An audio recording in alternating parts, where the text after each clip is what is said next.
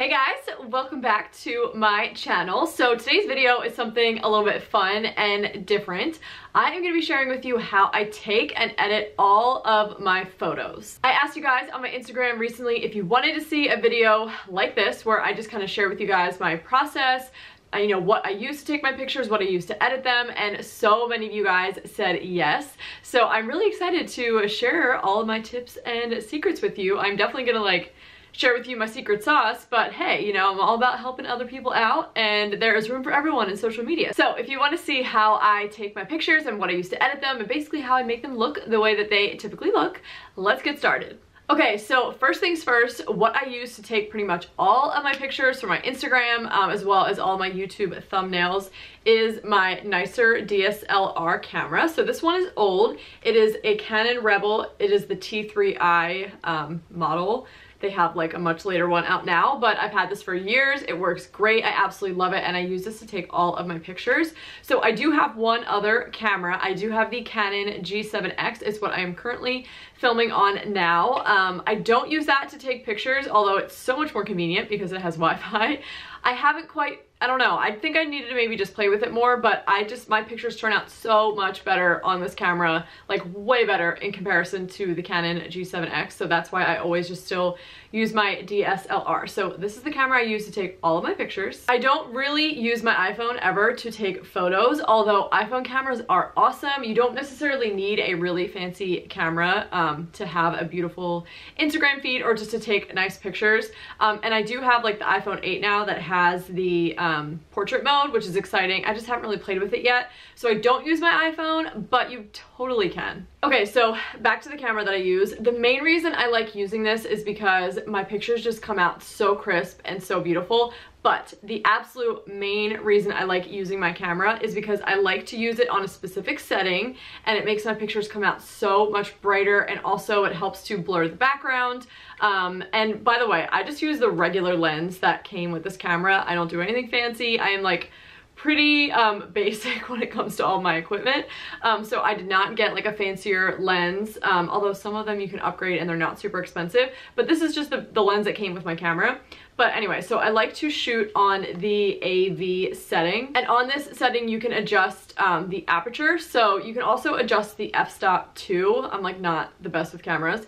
I only know like the basics, but the f-stop I usually shoot on, I usually keep it at, let me pull it up, it's usually at a 5, and then as far as the aperture, I will adjust it based on like the lighting situation I'm in. I usually go anywhere from like a 0 all the way up to a 2, and that is like my secret. That is what makes my pictures so bright. Of course, I then go and edit them and make them even brighter, but if I shoot just on like the regular setting, the like manual setting, my pictures just do not turn out the same. So I absolutely love using my camera because I shoot on that setting, and it makes such a difference. Also, another thing to know is I always take photos in natural light. So I'm always taking my photos in the daytime, whether it's inside or outside. All about the natural light. Whenever you use your flash, it just doesn't turn out very well. It's not a very beautiful picture in comparison to what you can get if you take it in daylight. So I always take my pictures in natural light, and if I'm in like my house, I will gravitate towards the areas and try and find the areas that are the brightest in the house, like during that time of the day, because the more natural light you have, I just think the more beautiful the photos look. If you've seen my feed, you know I like bright, airy photos, so that's just what I prefer. Also, a little tip and a secret I have that I have talked about on Instagram before, but I have a little remote control. I will link it down below. It's like, I think $8 on Amazon, super cheap, and I use that all the time to take photos because I work for myself, but I work from home and I'm alone. So a lot of the times I have to take my own pictures, and I try my best to be really sneaky about the remote in the shots, and most people don't tend to see it, or I can completely hide it. But that's just kind of like the reality of what I'm working with, but it totally works. And so if you are, you know, trying to take nice photos in the daytime and you're alone, or you're just alone in general, you don't have anyone to take pictures for you, get yourself one of those remotes and thank me later. At least for this camera that I have, there is a remote setting, so you can just put that on there and you'll be able to, you know, take photos remotely with the remote. So once my photo is taken, it is time to move on to editing. When I do take pictures, I usually do take a couple and I'll pick the one that turned out the best, I think that just looks the best. And then I will go ahead and like export it to my phone, and I do all of my editing on my phone, guys. I know some people use Photoshop and presets and get real fancy, which there's nothing wrong with that. If you love photography and you enjoy doing that, totally, you know, that's awesome. But I do want to say that you absolutely do not need all of that fancy stuff. I do all of my photo editing on my phone, and everything that I use is completely free. I've never paid for it. Well, I don't think I have. Certainly not now. I don't pay for any of the stuff that I use to edit my photos, and I think that they turn out pretty good. So you definitely don't need all the fancy stuff.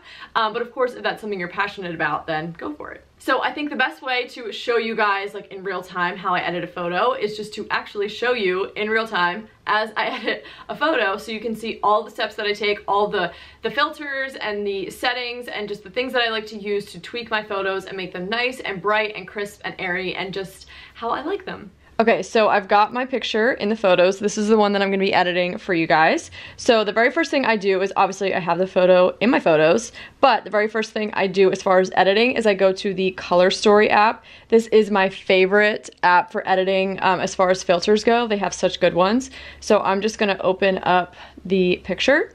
And okay, so down here they have all their filters. A lot of these you have to buy, but they have two that are free, the Essentials collection, and then you can see they've got a decent amount, and then also the Good Vibes collection, which are all really, really awesome filters. So if you guys want to know what my secret sauce is, my absolute favorite secret filter, it is the pop filter. As you can see, it is crazy how much it brightens up your photos. I mean, that's already a pretty bright photo, but that just takes it to a whole new level. So I typically will turn the like the intensity down. I usually don't leave it all the way up because it can just tend to be a little too intense, a little overwhelming, and a lot of times it just like kind of blows out the photo. So I will usually put it down, depending on the photo, could be like halfway, but this one is definitely gonna be more like 3/4 of the way. And that is pretty much all I do in this app. I will just throw the filter on it, and then I will review it, save it, and then it'll be in my camera roll. So there is a lot of stuff that you can do in this app. They've got like so much as far as editing that you can do, but honestly, like I just use the Instagram app for all of that stuff because I like to keep it simple. So once I have my photo with the filter on it, I will go to my Instagram and I will open up the picture. So then I will just kind of adjust it to, you know, wherever I want it. And then once it's ready to go, I will just click next. So I don't do any of the filters in Instagram. I already use the pop filter from Color Story, but so there are definitely some things that I do in this section. So first things first, I always use the structure tool. I mean, you can see if you go like way too harsh, it's really hideous, but it can really add that like crispness to photos, especially if you aren't using like a really nice camera that's good at getting crisp images. This will be your best friend, this structure. So I usually just do like a little bit, depending on the photo, you know, I'll do more or less, but I'll just do a little bit of that to sharpen it or like crisp it up. And I also like to use the sharpen tool as well, just a little bit, again, just to make the photo really sharp, and you know, all the details will pop, it's really crisp. So those are two things that I always do. I usually don't mess around with the brightness just because that pop filter just does such a good job of doing that. But there are a couple things that I typically like to do. A lot of times I like to up the warmth just a little bit, like not a whole lot, just a little bit.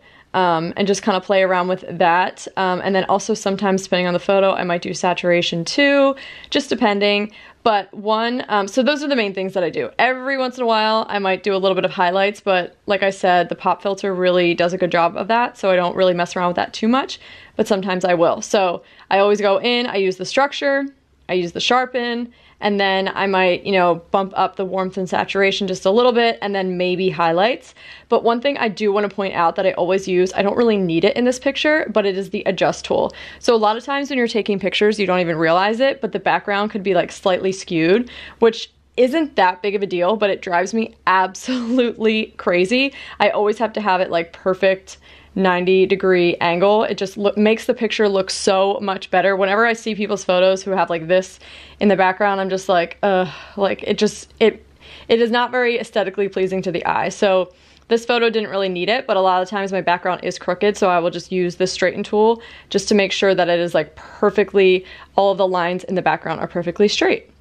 And then that is it. I will just go ahead and add my caption and upload. So that is it for today's video. Now you guys know all of my secrets. You have my secret sauce. So I hope that you enjoyed this video and hopefully you were able to pick up a couple tips from it. But if you did enjoy this video, I would absolutely love for you to subscribe to my channel and join my little community here on YouTube. And of course, would love for you to follow me on Instagram so we can hang out on there as well. But that is it for today's video. Thank you guys so much for watching and I will see you in the next one. Bye.